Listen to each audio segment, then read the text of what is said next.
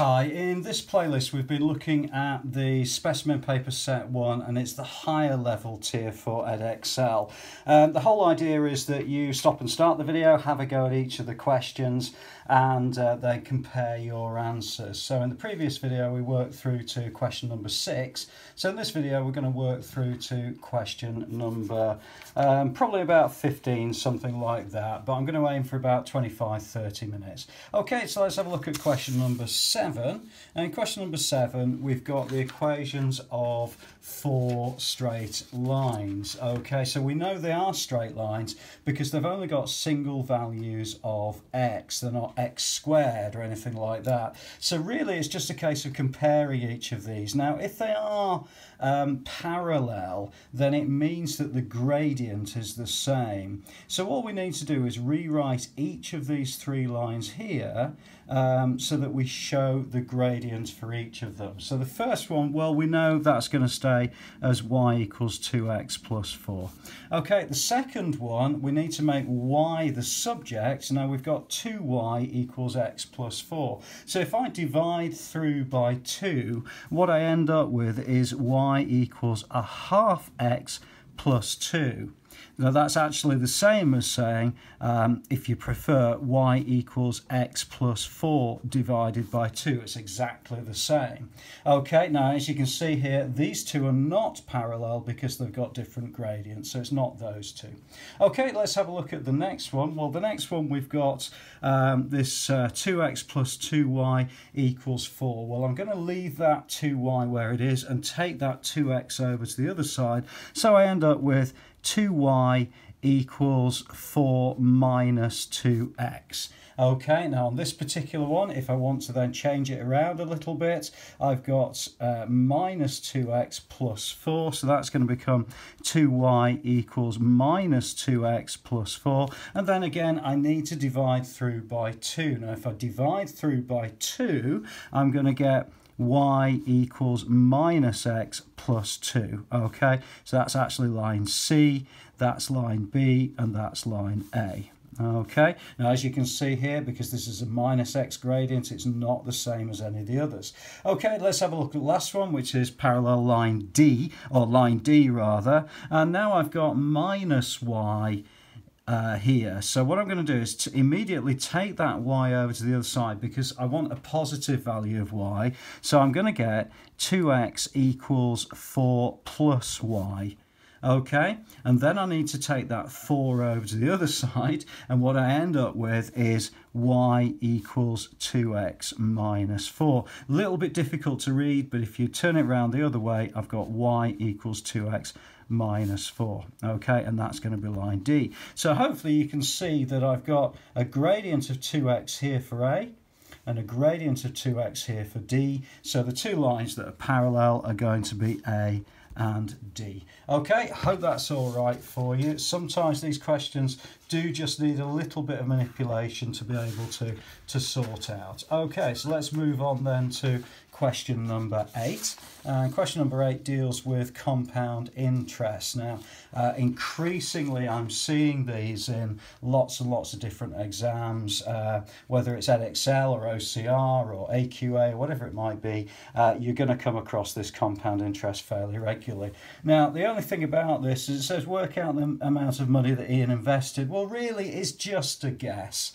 Okay, it is a calculator paper, so when I first did this question, actually I just had the lucky guess that if I put this into the formula, then it's going to actually equal 2,500. Remember, it's 2 years at 3%, so it's 1.03 to the value of 2, and guess what? That is actually correct. So Ian invested 2,500 at the beginning, and that was just lucky, but you could start at 2,000, work your way through. If you're not familiar with how I've done that, then please do have a look at some of the videos on compound interest. Okay? Next part of the question is Noah has an amount of money to invest for 5 years. One of them is a saver account, one of them is an investment account. So the saver account, again, is a compound interest calculation. So he's going to invest 4% per annum compound interest for 5 years, I'm going to give him £1,000. Okay, so in this particular case, the saver account, if you have £1,000 to invest and you're going to get 4%, that would be 1.04 to the value of 5, and if I calculate that, that's going to be 1216.6529. Okay, so if I do exactly the same with an investment account, I'm also going to give Noah £1,000 to do this. So he's got £1,000, he leaves it with the bank and he gets then paid 21% at the end of 5 years. So in other words, that's going to be 1.21 as a multiple. So that's going to give him £1,210 exactly. So therefore, the best rate of interest by a whole margin of £6.65 is actually going to be the saver account. Okay, hopefully that's okay for you. If they don't give you a sum of money to actually work with, to be honest with you, it's probably easier just to make one up. So usually £1,000 kind of does it, 10,000 if you prefer, but certainly just make up a sum of money in order to do your comparison. Okay, so let's move on then to question number 9. And question number 9, on the surface of it, looks a little bit complex, but actually it's not too bad really, because effectively it turns into a bit of a SohCahToa type problem, a trigonometry type problem, because what you can do is you're being asked to calculate the length BD, which is actually this length along here. Well, that's actually, if I just use a ruler, what I can do is I can put this line BD along the top here, and I can create a right angle triangle, which I can use bits of information in order to calculate this length along here.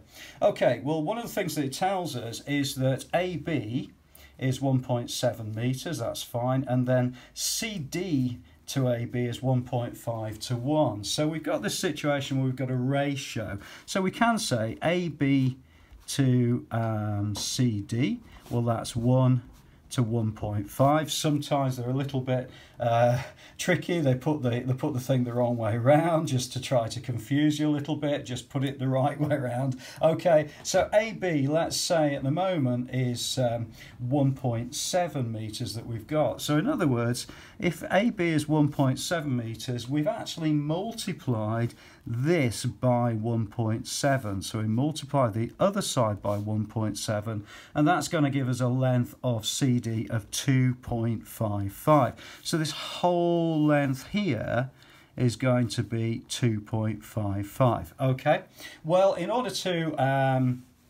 work on our small right angle triangle over here, we need to figure out this length over here, which is going to be 2.55, take away 1.7, so actually this length over here is 0.85. And we're also told that the angle of elevation of C from A, this is the important thing, from A, so you're on A and you're looking towards C, and although the drawing is absolutely dreadful, this is 52 degrees, okay? So it's from A. Imagine that you're standing at point A and you're looking towards point C. It's actually looking up 52 degrees. Okay, so we've now got all the information that we need. In actual fact, what we've got is just simply a right angle triangle where we've got 52 degrees over here. The opposite to our 52 degrees is 0.85, and that's actually the opposite. Okay, the adjacent, which is this point along here, is actually going to be DB. Okay, it's this line along here, which is the line that we're trying to calculate. So we're just going to use one of our ratios to be able to calculate that. So we've got SohCah and then Toa.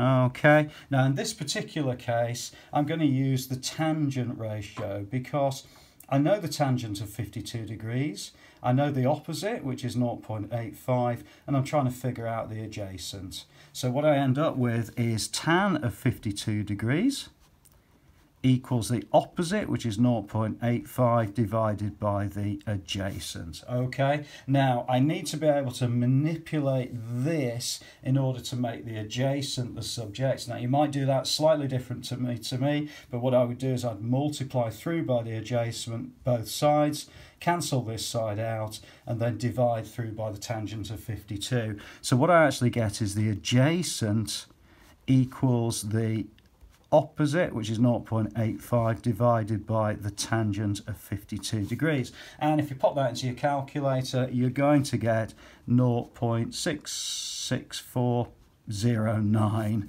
Okay, now just be careful with these sorts of things, and sometimes it does catch you out a little bit that it says correct to 3 significant figures. So to correct to 3 significant figures, that means that the length dB or BD will be equal to 0.664, and that would be the answer.